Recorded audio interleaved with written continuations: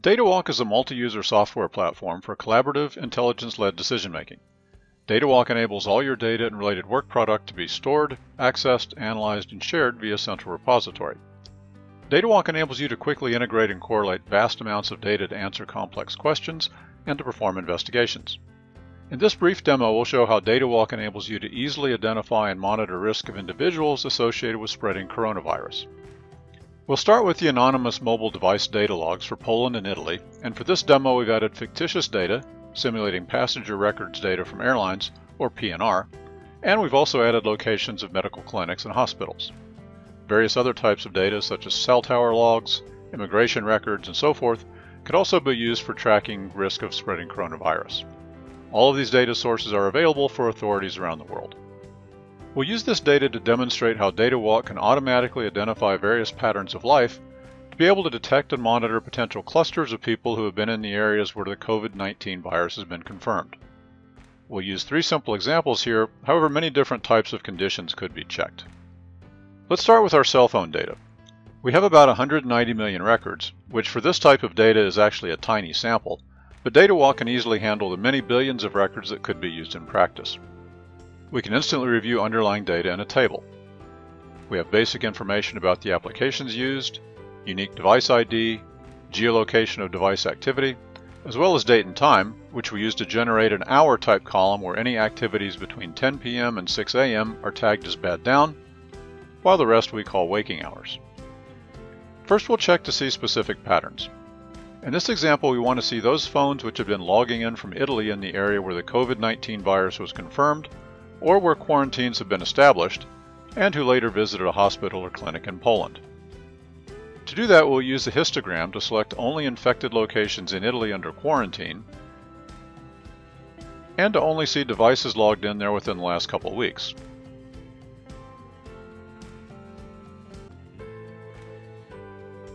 We see over 9,000 logs. Next, we select the unique device ID to see all logs generated by those devices. Then we filter this down to see only those who in the past few days logged in the area of any hospital or medical clinic in the country.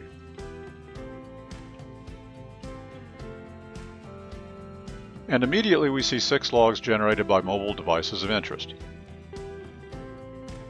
We can visualize this data on a map where we see clusters in 2 different cities.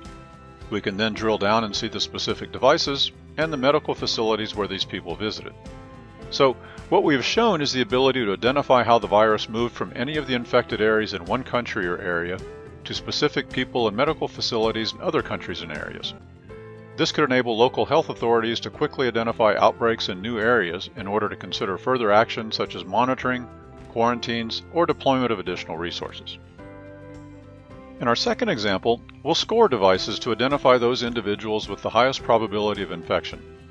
DataWalk provides a powerful scoring mechanism which enables you to combine various types of patterns, rules, and methods to identify cases most likely being in a high-risk zone.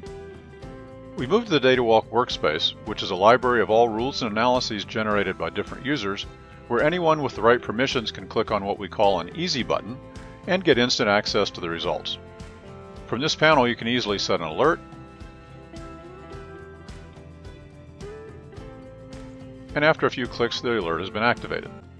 Now, anytime a device crosses into the Access Point 1 area, DataWalk will automatically send a notification. For example, we had generated rules which indicate co-travelers, specifically people who have been in the same place in the range of 5 or 10 meters for longer than 1, 5, and 10 minutes. We also use fictitious PNR data to simulate rules based on cross-border logs, such as came back from Italy, China, and so forth. Based on these rules, we have generated a score assigning weights to each. As shown here, we have assigned various weights for rules where people traveled longer or have been in close proximity. Once the score definition is ready, first we select the cell phone ID belonging to a patient who is positively diagnosed for COVID-19 in a hospital.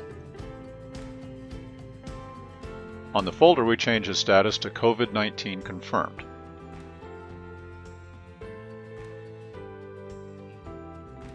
Next, we calculate a score to identify device owners who were in close proximity to this individual.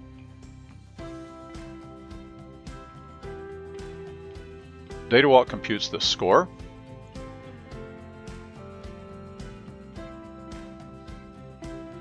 and the results are available here.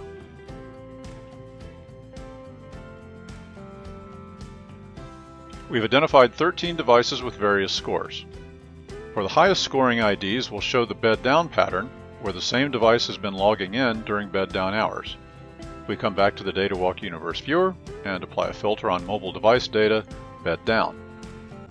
We want to find anybody that's been bedding down where there's been a repetitive pattern of life. This will help us localize where they sleep, which may reflect their place of living. We can visualize this on a map to see places of interest.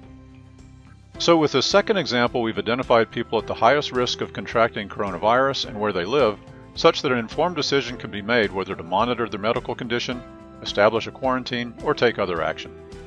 These kind of analytic capabilities could enable authorities to also do things like check who is under quarantine but illegally leaving the quarantine zone, or where there are a number of people exiting high-risk regions.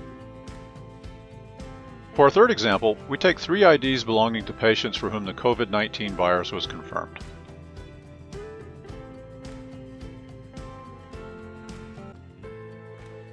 Now we use a graph algorithm that enables us to identify common places which have been visited by these 3 individuals. We select shortest path, and the system analyzes millions of data records and identifies common points for those 3 individuals.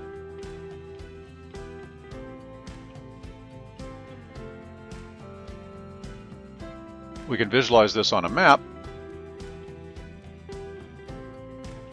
and we see that they've been in several common places, such as the airport in Bergamo, Italy. So this shows how DataWalk can enable identification of sources of an infection. This particular demo was generated in just a few days and shows how DataWalk can help identify coronavirus risk associated with people and locations. Customer deployments of the system using real data could typically be done in a few weeks. To learn more, contact us through our website at datawalk.com.